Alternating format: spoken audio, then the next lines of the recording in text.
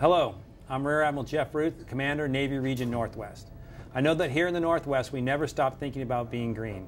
I also know that not only is October Breast Cancer Awareness Month and Domestic Violence Awareness Month, but it's also Energy Awareness Month and the time when we reaffirm our commitment to reducing our footprint on the environment in which we live and work. This includes how much energy we use every day, whether in the form of electricity or fuel. Energy bills remain the single greatest cost for our Navy Shore Installation Commands, and we must all do our part to reduce the amount of energy and water we use. Simple behavioral change can add up to big savings. Things like turning off lights and electronics at the end of the workday, or when possible, walking instead of always using a vehicle.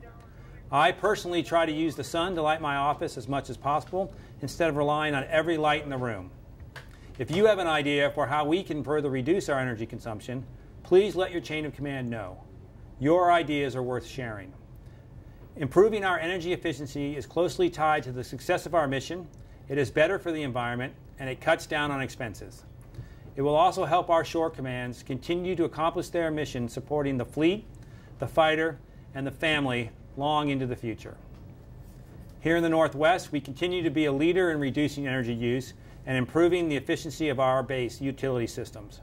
Our shore commands have several Secretary of the Navy Energy Awards that prove it.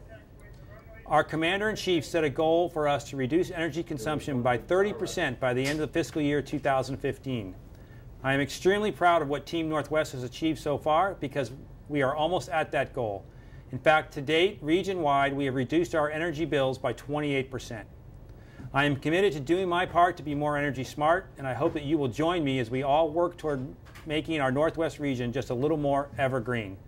Thank you, and keep up the good work.